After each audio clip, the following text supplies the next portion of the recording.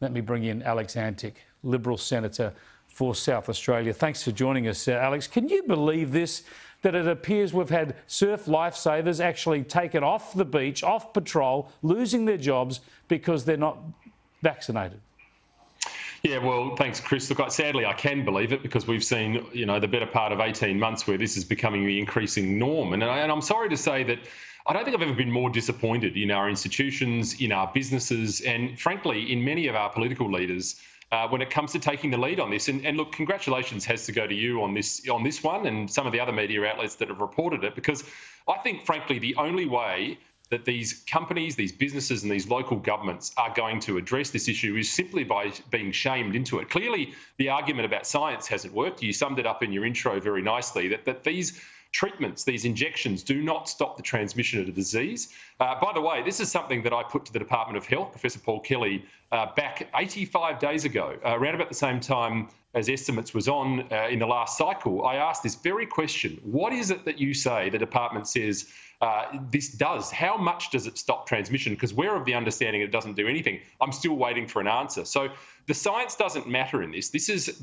those that are doing this are slipping straight into the slopes of soft totalitarianism. This country has adopted soft totalitarianism far too easily.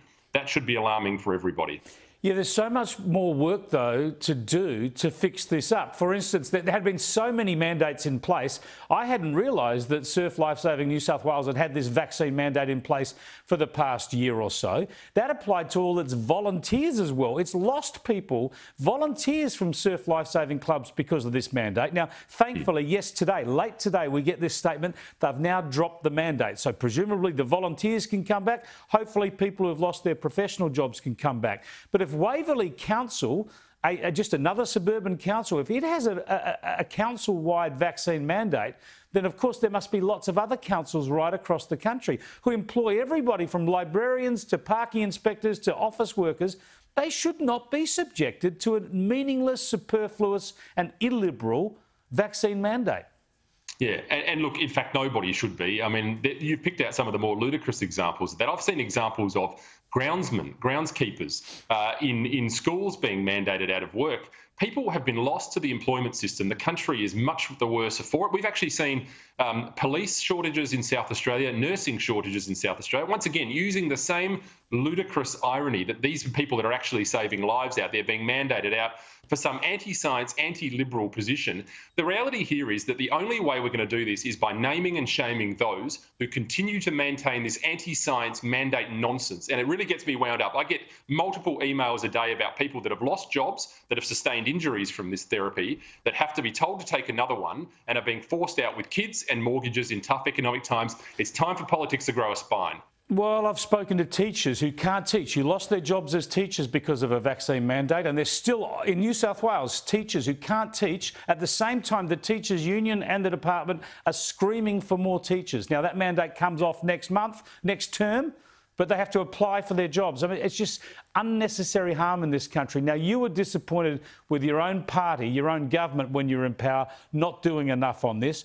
Who can fix this now? Can state governments do this? Can the federal government do this? We've got to have politicians stamping out these mandates. They are hurting people. They are absolutely hurting people. They're hurting the fabric of our society. And as I said, this country has drifted into the realms of soft totalitarianism far too easily.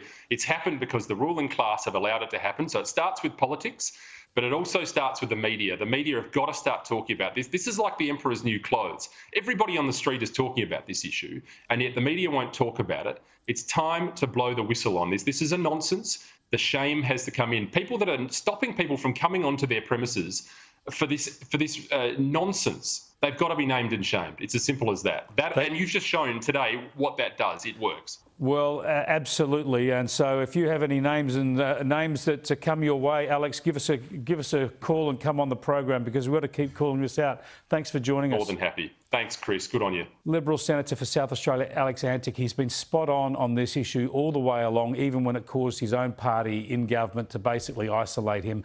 If you've got examples of these vaccine mandates still hurting people, still being in place with an employer, with a government agency or anything else, contact us, let us know. We've got to call it out. People are actually suffering unnecessarily here.